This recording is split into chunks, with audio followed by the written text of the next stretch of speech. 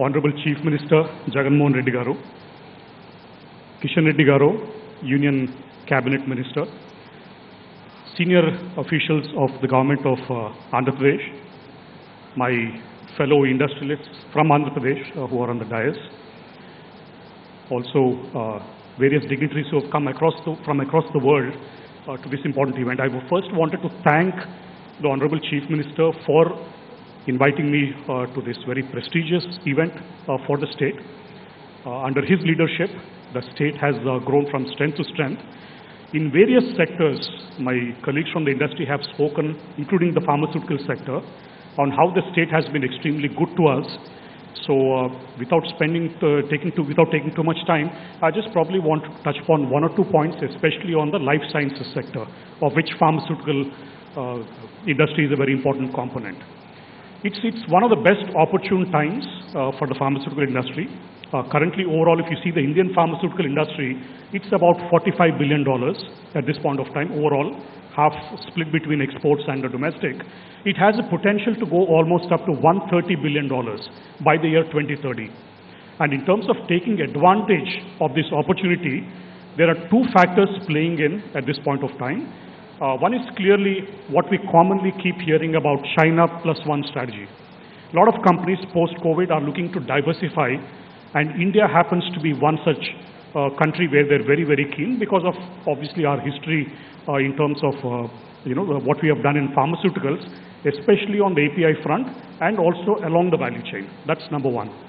Also, the recent Russia-Ukraine war has also caused more and more companies to look at India as an opportunity, especially for the services point of view. There's several opportunities again present along the pharmaceutical chain which we can look at. In this context, I think the important thing, especially for most of the delegates who have visited, is to look very closely at Andhra Pradesh as your investment destination. Because if you see the various things that are happening out, my colleagues from the industry have also referred to this, when it comes to ease of doing business, when it comes to the infrastructure, when it comes to the industry-friendly nature of the government, I think this is the best place to invest. Dr.Reddy's as a company has been here since a very long time. In fact, for the last 35 years, when we started as a company in 1984 in Hyderabad, my father at that point of time, the founder, Dr. Reddy, my father, he was very clear that Hyderabad is a landlocked city.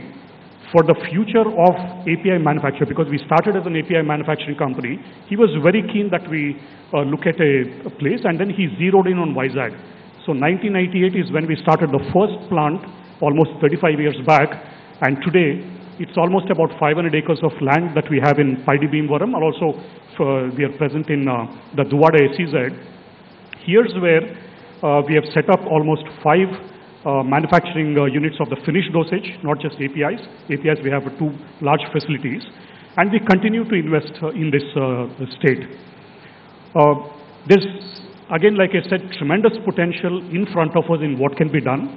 If I talk about ease of doing business, I especially would like to point out, especially the regulatory framework in this state, because we also deal with regulatory agencies, and that's exemplary in terms of very quick approvals, in terms of being industry friendly, and that's something we have gained. Also in terms of the administration from the government, all the approvals for most of the plants that we have put up, that's very, very easy for us.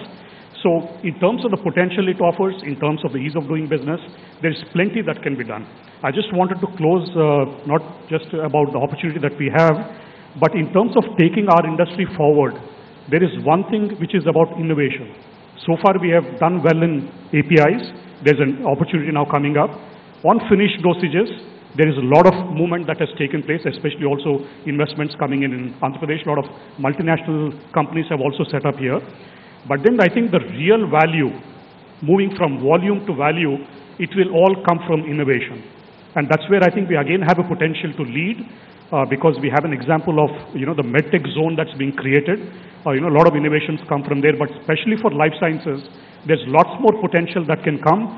So for innovation, I'm sure again Andhra can show the way. The last point again, I especially wanted to commend Chief Minister Jagan Reddy Garu, because not just about the industrial climate, not just about the transformation of the state, especially when it comes to social indicators on the education front and especially on the healthcare front, We are extremely fortunate.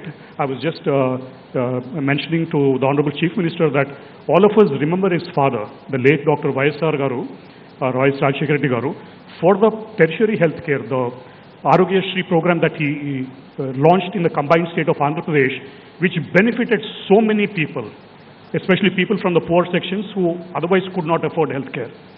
In healthcare, I'm sure from the programs that he has started and he's about to launch, he can absolutely transform the remaining part of the healthcare, which I think is very, very crucial for the state, and set an example not only for Andhra Pradesh, but for the rest of the country in being the model healthcare system.